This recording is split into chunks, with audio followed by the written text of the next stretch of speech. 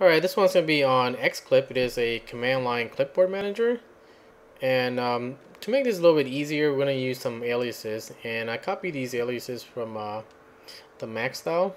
Because Macs, they have this program called pbcopy, which is like similar to xclip, but it's much easier to type out than, you know, this long ass shit here that we have to do here.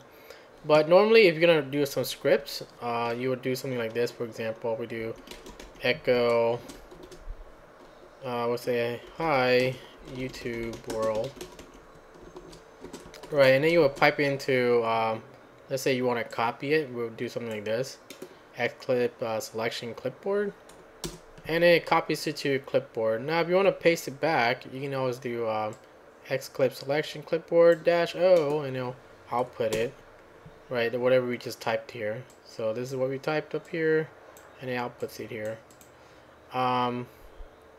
So instead of doing that, we can actually just do, instead of this echo here, let's just make this longer. Hi YouTube viewers. That's about it. Something different. And then we can actually just use is that pbcopy, right? Pretty much the same thing. And now we just, instead of doing that long ass shit, we do pbpaste.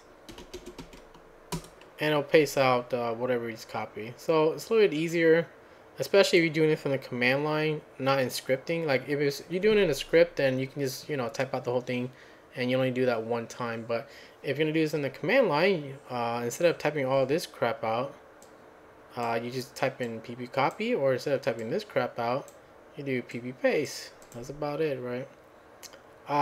But unlike other, you know, other operating systems, Linux actually has, I think, 3 clipboards. They have primary, secondary, and then the clipboard itself. I forgot what the secondary is, but I know what primary is in the clipboard. So the clipboard is basically the same thing that you have in Windows, Macs, or any other operating system. Is that you would, you know, let's say you highlight something, and then you right click, and then you copy. So that one is the clipboard, right? It copies it to your clipboard. So let's do this here. We just copy that sucker, right? And we just do pb paste, and it'll paste out whatever you just copy. Now this other one is called what is that? Was it primary? And that one's just like highlighting it, like this. If we highlight this, and one way to do this is just middle click, and it'll paste it. Another way is you can do shift insert. So let's say, for example, we'll copy this sucker here, and we'll do shift and then insert, and then that's how you do that. Now if you want to do this, the highlighting one with this other one I made up, like pb select here, right? We just highlight this sucker, and you can also do pb select, and it'll paste in your selection. So that's another way to do that. So multiple ways, right?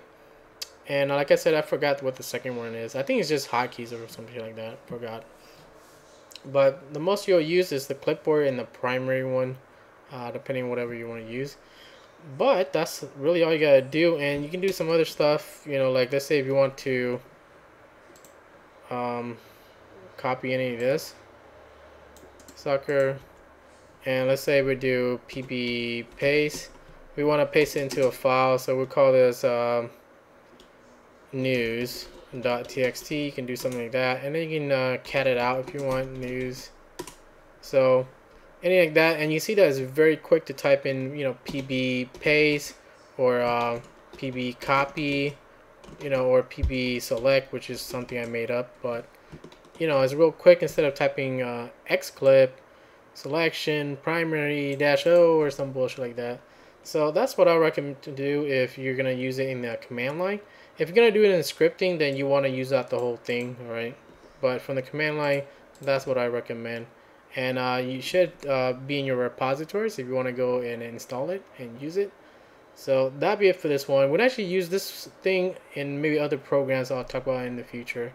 So that's all.